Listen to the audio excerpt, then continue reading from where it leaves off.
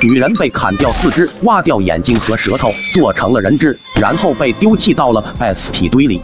今天是末世爆发第113天，有幸存者发现，下了快1个月的酸雨腐蚀性正在慢慢降低，现在已经跟普通雨水差不多了。不过背后的代价就是整个 S 城的建筑基本被腐蚀了1多半。恐怖养殖场内，班长，别看了，听说有人逃出去了。等魏立信赶到黑子养殖场时，谭踏和田玉早就消失不见，没人知道田玉是怎么被救出去的，只能看见地下室满地的 S 体和残肢断臂。废物！我就让你们看一个田玉，你们都能看掉。魏立信气得浑身颤抖，如果不是目前缺人手，他真想把这些废物全部嘎掉。监控里有吗？男人被吓得战战兢兢。看了，是一个穿着防护服的人把田玉救走了，我们也看不出他是谁。看着那熟悉的身影，魏立信立刻攥紧了拳头，从牙缝里挤出了2个字：谭踏。都去找他，一定就在周围跑不远的，或者是躲在了某处地方，将养殖场4周都警戒起来，我要让一只苍蝇都飞不出去。此刻，一辆房车缓缓驶入田家大院。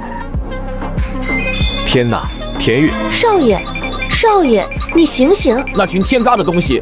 田玉的病床边，大家纷纷发出惊呼。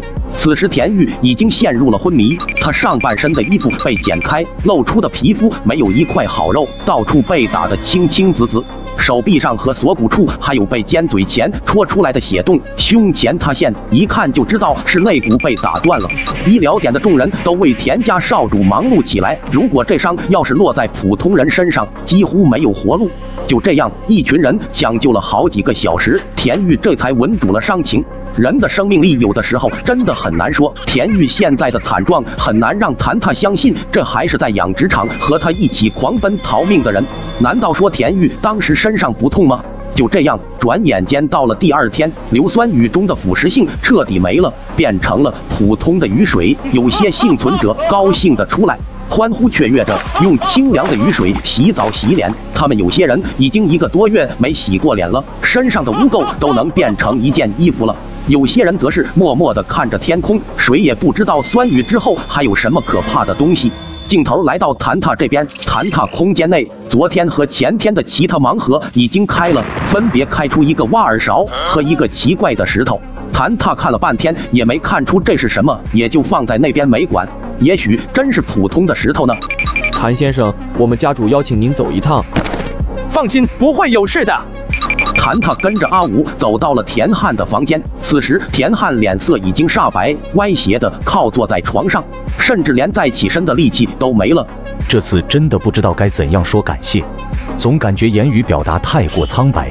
已经是你第2次救田玉了，要不你提个要求，只要是在我能力范围之内的，我都会做到。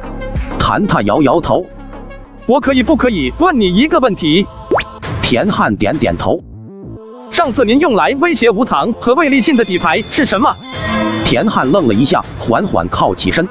天灾爆发之前，高镇并不是 S 城的最高层，当时的 S 城由一个叫林球的人管辖，他为人正直，一心为民，所以 S 城才发展得那么好。当时田家也跟他交好，但是天灾爆发后，秩序逐渐崩塌，官方高层人员嘎的嘎，失踪的失踪，高镇这才趁乱上位。高镇配合魏家，但凡与他意见不合的人，第2天基本都会报 S 荒野。不过林球虽然正直，但是他人也不是好惹的，他背后就是华夏的武器部，那里面留下了一枚丧尸时期没有被引爆的核弹，当量足以毁掉半个 S 城。高镇背地里一直想拿到手，但是林球没给他机会。他在临走之前托付给了我，他说如果末世中 S 城彻底沦落为黑暗之地，就让我引爆吧。那个箱子就是起爆器。谭踏面露震惊，没想到后面还有这个故事。那天为了保你们，暴露了箱子的位置。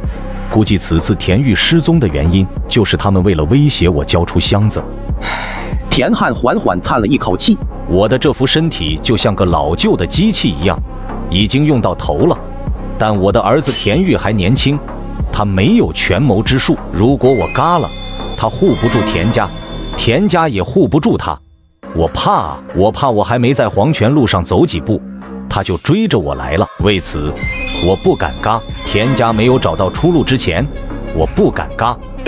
田汉终于将胸口的话一吐为快，看着谭踏，他心里生出一个大胆的想法。谭踏，我知道你不甘于人下，我从你身上看到我年轻时候的影子，我送你一番造化如何？